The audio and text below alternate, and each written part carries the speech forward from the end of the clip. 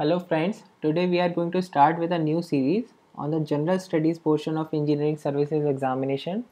So first let's start with environment impact assessment, which is a part of basics of energy and environment. So what is this environment impact assessment? So for example, what if we create a power plant or what if we do this construction? So it will obviously have some impacts on the environment. So the air pollution will increase, we can say, for sure. And similarly water pollution or the water quality will change, noise pollution will also increase. So these are some of the changes which will happen, and obviously these are the bad changes, or we can say these are putting some bad impact on the environment.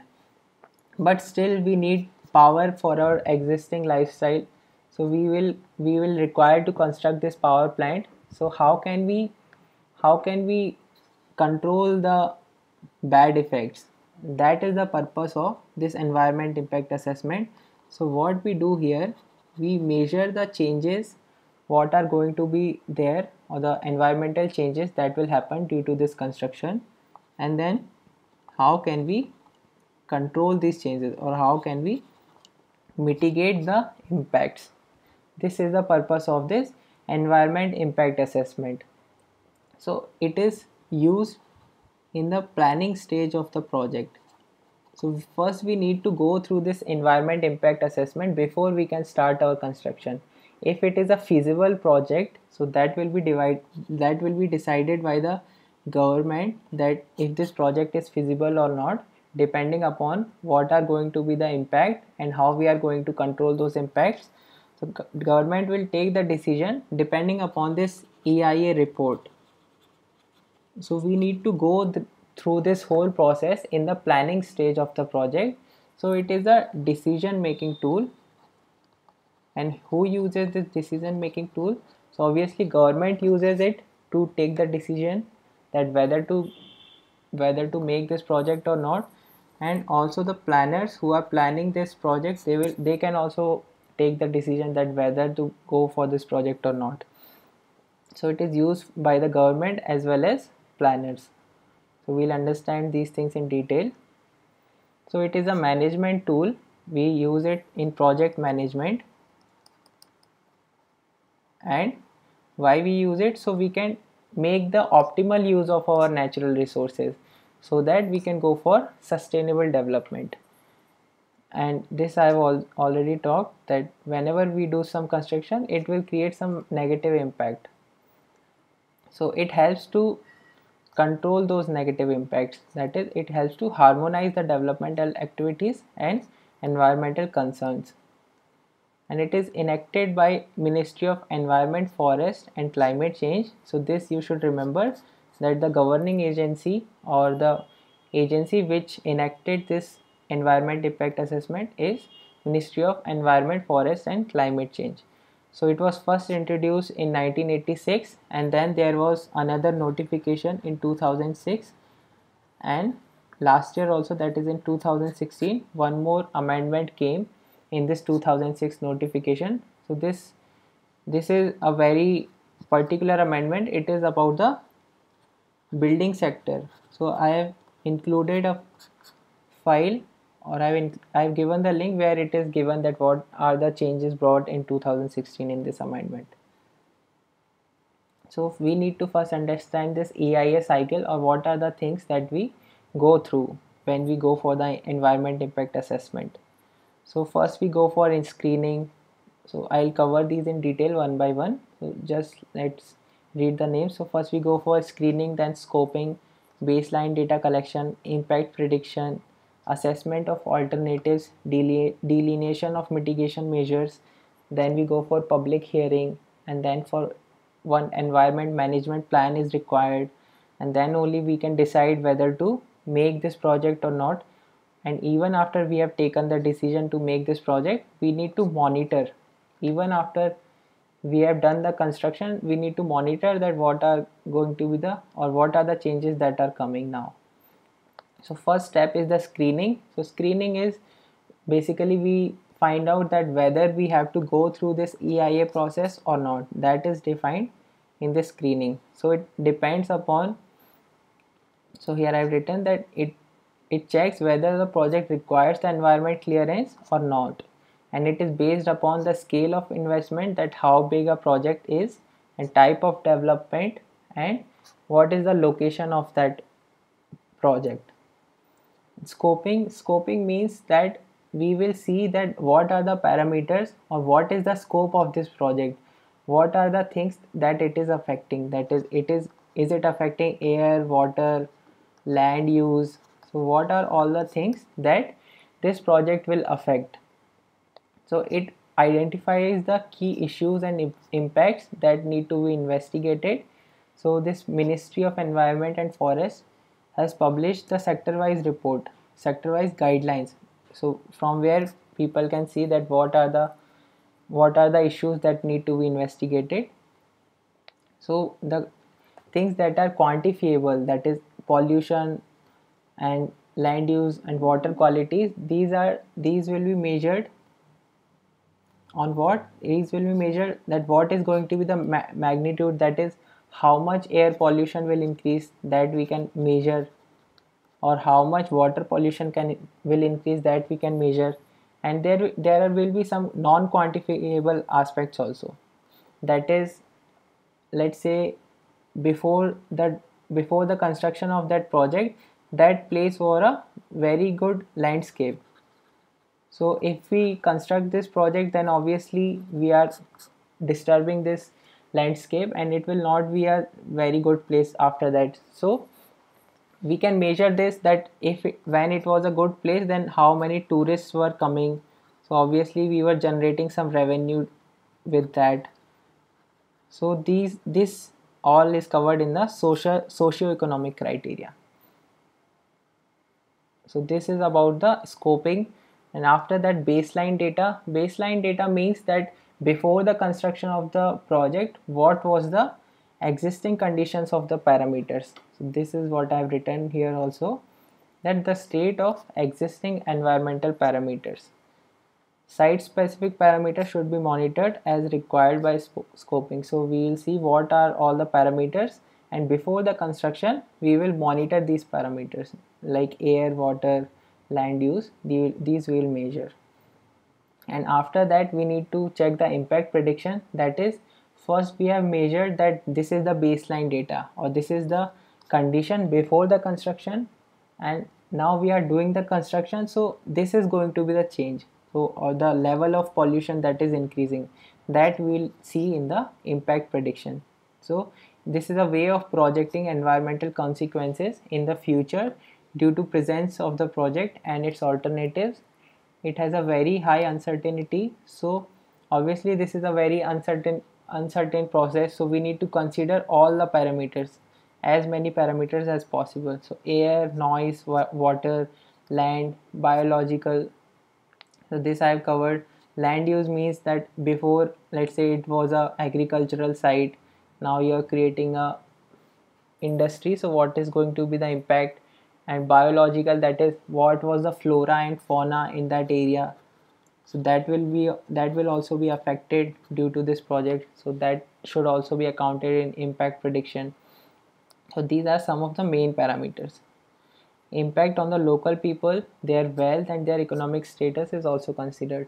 So that is, what are the people, that those who are living in that area, so what is the impact on their health and their economic status. So if that industry is coming, so some of them will get the job, so economic status can develop also. Or maybe if it is not, if they are losing their land or something, then it can degrade also, so that should be considered properly. So that is about the impact prediction. And after that we need to check for the alternatives, and we need to delineate the mitigation measures, and then we need to make the EIA report. So we consider all the possible and alternatives. So we will consider that if we can change the technology. So what if we are making a power plant, so why not make a solar power plant. So that can be an alternative of the technology. And so all the aspects should be covered, that is positive and negative. And so the location is also covered in this. And a no project option is also considered, that what if we do not make any project also at all, so what will be the condition, and what if we make this project, so all the parameters will be covered. The optimum alternative is chosen, so among all these we'll consider no project. Then let's say site 1, that is the project location at first site, and some other site also, site 2, and we can consider the different technology. So these can be the various options we have before the construction. Then we take the decision based upon the optimum alternatives. And what we consider in this, we consider the environment and economic benefit to the society, so the people who are living there and the environment condition, so this should be a optimum economic benefit, then only we'll go for this project. So all these things what I've told, these, after doing all this, we finalize the alternative, and a mitigation plan is also made, that what are going to be the, how we are going to control these things. And along with that we make an environmental management plan. So this I will tell you in a minute.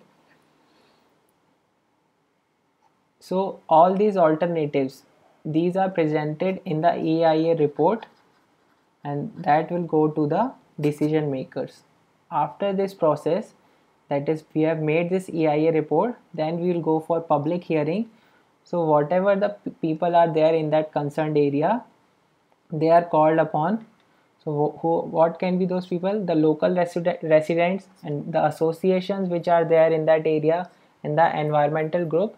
So they will be called, and they can put their opinions.